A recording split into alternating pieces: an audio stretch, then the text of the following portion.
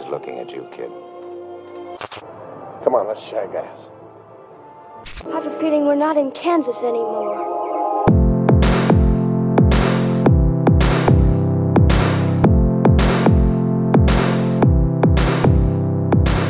When it comes to Lisbon, there is a certain magic in the air. Maybe it's the enchanting golden hour light dancing across terracotta roof tiles, or the notion of losing yourself in historic neighbourhoods like Alfama. It could be the finger-licking satisfaction of polishing off the best share plates you have ever eaten, or the surreal experience of exploring the surrounding fairy tale towns. Lisbon brings together the best of big city energy with a cozy neighbourhood charm just waiting for you to discover. My husband Ryan and I recently spent 72 incredible hours exploring this magical city and the surrounding region, so here is a little travel vlog covering exactly what we did, ate and drank to help you 1. Get very excited for your trip, and 2. Plan your stay in Lisbon.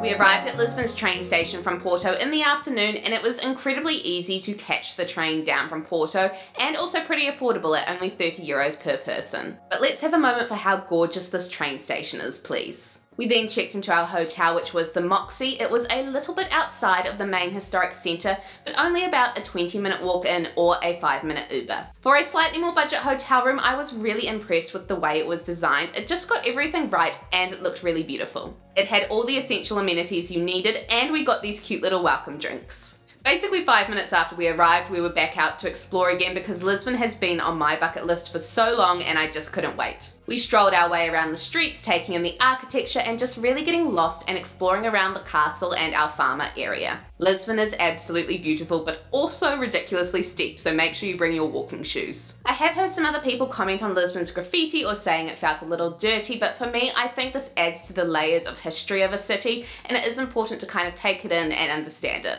We can't always expect places with such a rich history and evolution to stay immaculate and pristine, and the way they look is a reflection of their change and the stories that come alongside that. We of course had to secure a pastel de nata for a late afternoon snack, and then we slowly made our way up to explore the area near our dinner reservation. Dinner was at this restaurant which came highly recommended by every person I asked about where to eat in Lisbon, and we somehow managed to get a reservation, but you do have to book weeks in advance by emailing the restaurant. And I am so glad we did, because there were about 30 people outside the door before this place even opened. And I 100% get why. The food and vibes, they were impeccable. It was relaxed, fun, simple and delicious fare, and I loved this octopus rice situation. It really was the star of the show, and I didn't even order that, so all of the kudos for that goes to Ryan for that decision.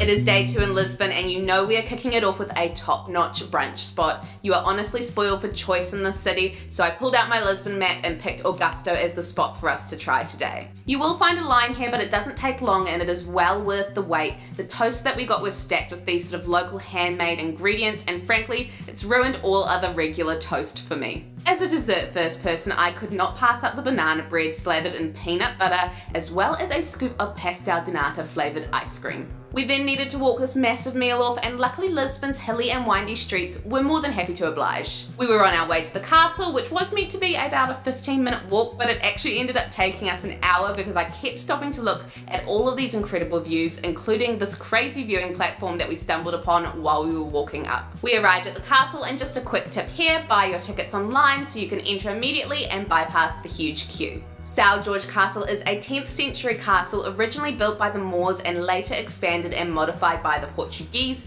You will find a bunch of peacocks here as well, which was my favourite part. They were brought to Lisbon by Portuguese explorers and kind of just spend their days roaming around the grounds of the castle. We then headed down the hill to the centre of town and further along the coast to check out the Green Street.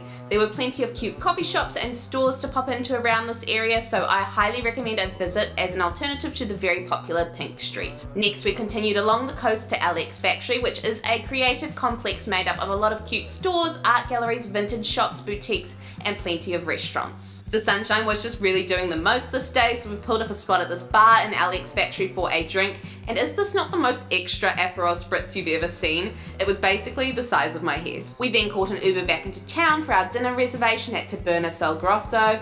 This was honestly one of the best meals I have had this year. Every single dish here was a 10 out of 10. Don't get me wrong, I love the occasional fancy restaurant, but this really is my favourite way to eat. Really humble and flavourful dishes, entirely confident in what they were and not trying to be anything otherwise. Oh, and sangria by the jug, of course. This really was a trip highlight for me, so if you do one thing in Lisbon, make a booking here and make it this.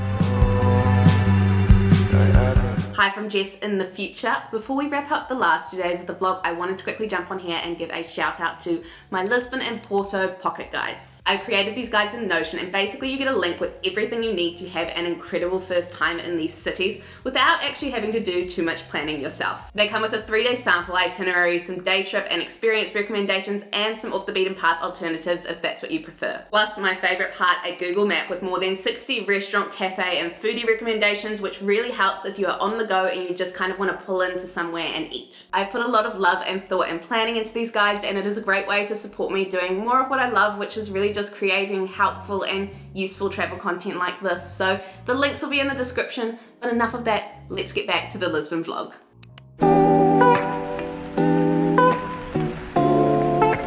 The next day we were up bright and early for a day trip to Sintra to try our best to at least beat some of the crowds. We picked up a coffee from Fabrica near the train station and also grabbed our train tickets to Sintra, and this whole part of the process was super easy, which made me think that hopefully we had made the right decision by self-navigating this trip. My main reason for choosing to do a DIY trip as opposed to booking a day tour was because I didn't really want to go to Pena Palace. I just personally don't enjoy places that are super crowded or have very long lines, and I knew this is what Pena Palace would be like, so we just wanted to try and do things a little bit differently. So our first stop in Sintra was this place. I'm not going to try and pronounce it, but I will pop it on screen, and it was only about a 15-minute walk from the train station. Again, you will want to book your tickets online for this place before coming to Sintra because the reception here wasn't that great and you don't want to wait in line for physical tickets. And I have to say, this place was incredible. We explored the absolutely expansive and gorgeous gardens, and I probably could have spent like just the whole day here. The one mistake we did make though was leaving the initiation well, which is one of the things that this place is known for until last. This had the most ridiculous lines, so it was a hard no from us,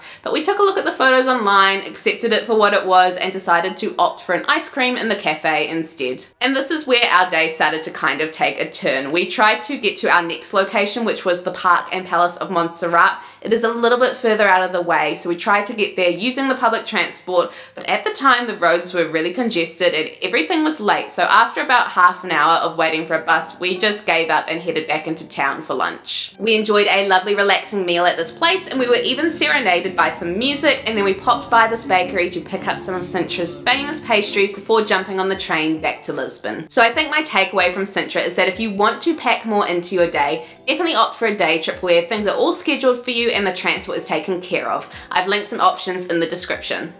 Once back in Lisbon, I had one thing left on my bucket list, which was to see an incredible sunset, and I absolutely got it. We explored 2 different viewpoints, taking in the evening light as it danced across the city. After picking up a pre-dinner gelato, of course, we wandered around the streets to find a place to eat for dinner, and we stumbled upon this tiny little wine bar. Here they had the most delectable bites and an excellent local wine selection, and it really just was the perfect way to finish off our last evening in this really mesmerizing city. I've been stuck in limbo, thinking about the rainbow way over there. Day 4 was our last day in Lisbon, and we had a couple of hours to kill before jumping back on the plane to London. The morning started at the Folks, which was definitely my type of brunch place. I ordered an incredibly indulgent tiramisu latte and these gorgeous fresh fluffy ricotta pancakes. We then set off on a little shopping expedition, starting at the ceramic store where there were so many beautiful pieces to choose from. This was the point where I was kicking myself for not having enough space left in my bags, but I managed to score these stunning little coasters and an olive dish. We also stumbled upon a little market, so we browsed the spot before heading to O Trevo and picking up the famed bifina. This is a pork sandwich that was profiled by Anthony Bourdain when he visited Lisbon for no reservations. I then had what can only be described as a pastéis de nata panic, so we stopped by not one but two different places for our final taste of my favourite dessert. Like, I know we have these in London, but they just do not taste the same. We then made our way across town to probably one of the best value activities we did the whole time in Portugal. It was the National Tile Museum, and when I say this is one of the most beautiful galleries I've been to, I'm not exaggerating. It is also an incredibly unique place to go because obviously when you are in Lisbon you want to learn more about the history of the tiles, and they also have a gorgeous cafe that you can relax and unwind in afterwards, and a couple of random resident turtles. And just like that, our time in Lisbon was up, and I sadly had to face a late night and further delayed trek back to Luton because flights these days are extortionate and I would rather spend that money on food.